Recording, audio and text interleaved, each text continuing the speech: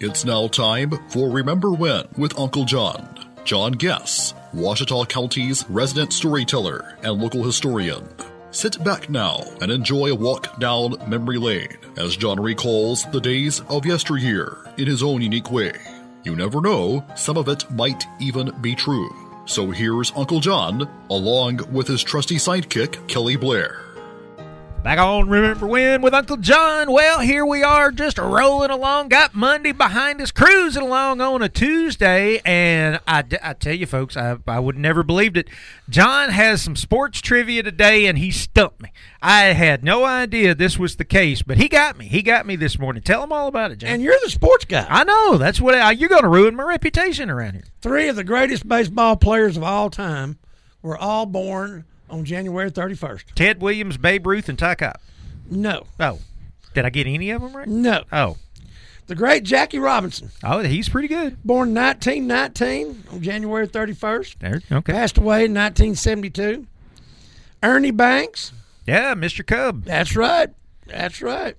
Born 1931, passed away 2015. And last but not least, the great Nolan Ryan. Hey, the Ryan Express. Born 1947 and still with us. Still going strong, too. All born on January the 31st. Can you believe that? Yeah, that is amazing. I recently watched the movie 42. Yep.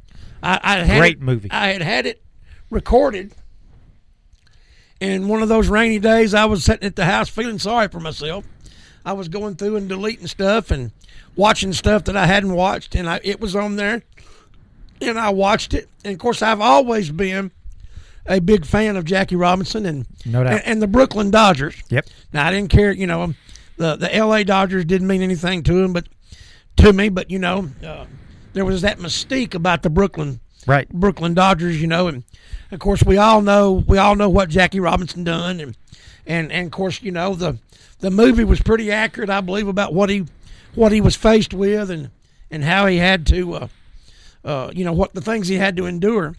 And, of course, Ernie Banks, like you said, Mr. Cub. Yep.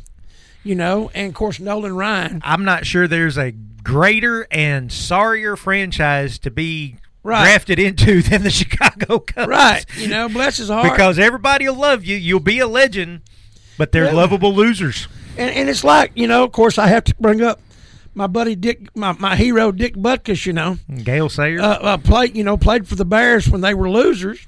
Two of the greatest football players of all time. And, as far as I'm concerned, Dick Butkus is the baddest guy that ever walked the earth. Yeah, he's pretty. And he never pretty got serious. the chance to play, on a high quality, high caliber team. Championship winning team. That's right. But Nolan Ryan, I can remember. I remember watching him pitch. Yep. And I would watch him when he was on TV, and I'm not a big sports guy, but the guy was phenomenal. Oh, yeah. And of course, the number of strikeouts that he would have and the durability that he had. Right. And of course, just, the fight, and I can't remember who it was with. Robin Ventura. Right. And they play it ever so often, And he didn't duck and run. Robin Ventura with another Chicago team, the White Sox. Yeah. Nolan threw him inside, and he decided to charge the mound. I don't think anybody ever charged the mound on Nolan Ryan again. I don't think so, man. I don't think so. He stood there and waited on him, and he let him have it. Yep. Well, Nolan Ryan's done wrestled Broncos and charging bulls and everything. Why is he scared of a third baseman? Right, But, just 3 of the greatest ball players of all time, baseball. There's just, you got football and you got basketball and you got hockey and you got soccer and all that. But, baseball is baseball. It's America's game. It's America's game. And, you can't help but admire Jackie Robinson. There you go. And all the things that he went through. Right, the things that he had to endure.